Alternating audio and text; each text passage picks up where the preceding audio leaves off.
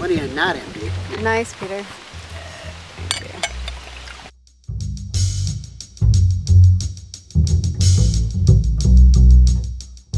For those of you who do not know Dr. Frank, he's sort of like a pillar in FL Lakes. So in the Finger Lakes region, he is a legend. And actually, in Riesling in general, he's a legend. This is actually the reserve. And if you've not had a reserve Riesling, you are in for a ridiculous treat.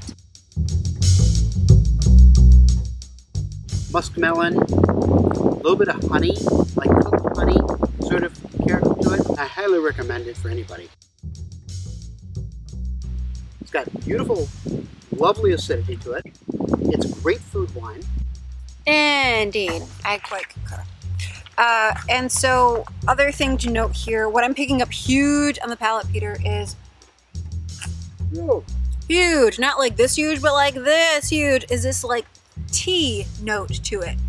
Like this sun tea thing. So there's like an herbal quality to it as well. But you do have that dense, rich, ripe fruit. And very floral on the nose. But on the palate, it's super dense. But at the same time, it's got acid to make it light and make it very lively. I could drink this all damn day. All damn day, Peter. Yes. Drinking this Riesling. It's fantastic. I mean, it's absolutely delicious. Absolutely. Man, it's good. It's ridiculous all right. good. Cheers. Bonsoir. Yeah.